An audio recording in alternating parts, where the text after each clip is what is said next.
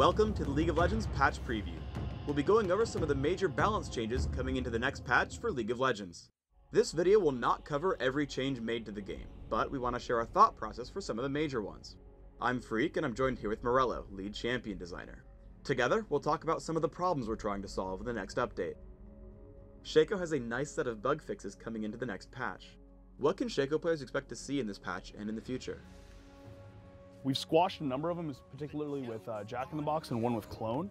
All the weird bugs where you could see them when you were stealth, they didn't act kind of how you would expect them to be. Those should all be cleaned up now, and you should get kind of that expected behavior out of Jack in the Boxes again.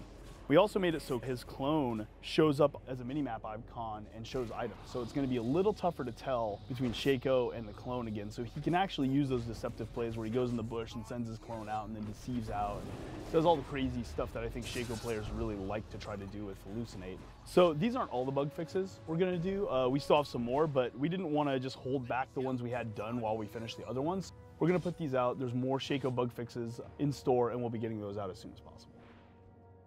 Talk to us about the upcoming Mordekaiser changes. We're halving the amount of shield he gains from damaging minions, but we're increasing his early game shield generation to 30% from 25%, making him a bit more durable fighting champions, but weaker in a minion wave. We like Mordekaiser a lot. We think he's a really fun character, generally speaking, but he does get into kind of a movable object status in lane.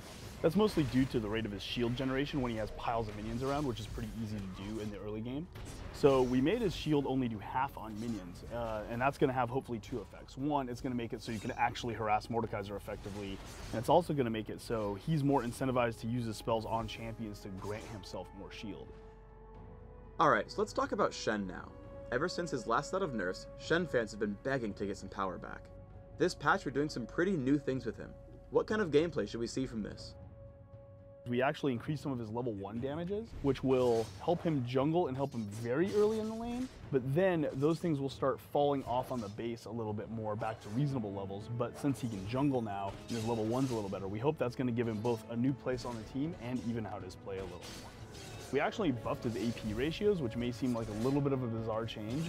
But we wanted to introduce choice to the build, so you could go full tank and be kind of taunt and stand united guy. Or you could be a little bit more hybridized, and you can use those items to kind of do some more late game damage and utility.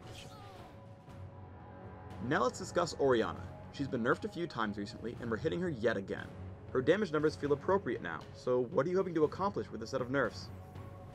We like how Orianna plays, and we like what she does, but in lane, it just creates a little too much harass and safety for her. So we want to take down that harass while not really affecting her team fight ability any more than we have to.